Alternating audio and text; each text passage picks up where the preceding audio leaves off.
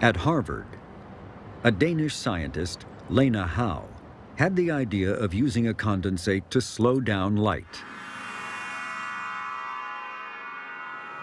We all have this sense, light is something that nothing goes faster than light in vacuum. And if somehow we could use this system to get light down to, to a human level, I thought that was just absolutely fascinating.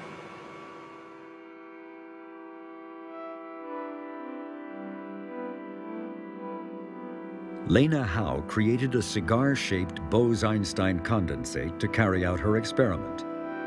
She fired a light pulse into the cloud.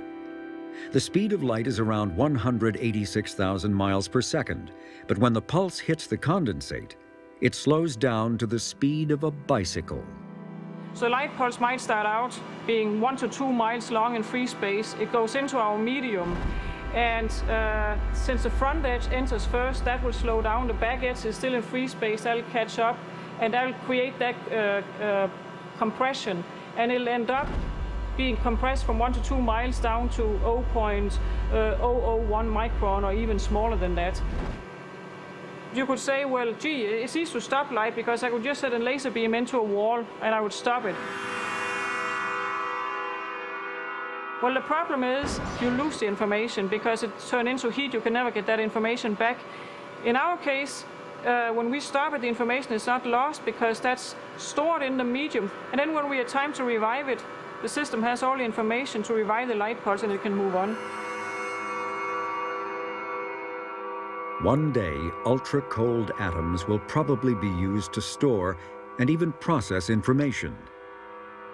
Even now, cold atoms are being turned into prototype quantum computers. As a quantum mechanic, I engineer atoms. To make a computer out of atoms, you have to somehow get atoms to register information and then to process it. Why build quantum computers? Because they're cool, it's fun, and we can do it. Right? I mean, we actually can take atoms, and if we ask them nicely, they'll compute. That's a lot of fun. I mean, have you ever talked to an atom recently and had it talk back? It's great. Yes, look at that. Unlike ordinary computers, where each decision is based around a bit of information and is either a 0 or a 1, in the quantum world, the rules change. At first glance, a quantum computer looks almost exactly the same. But quantum mechanics is weird. It's funky, okay? It's weird. When you do quantum computing, you want to make this weirdness work for you. So now let's look at our quantum bit, or qubit. A qubit can not only be a 0 or a 1, it can also both be a 0 and 1 at the same time. It's almost like a form of parallel computation, but in a parallel computer, one processor does this, one processor does that. So you have two processors doing this and that. In a quantum computer, you have only one processor that's doing this and that at the same time.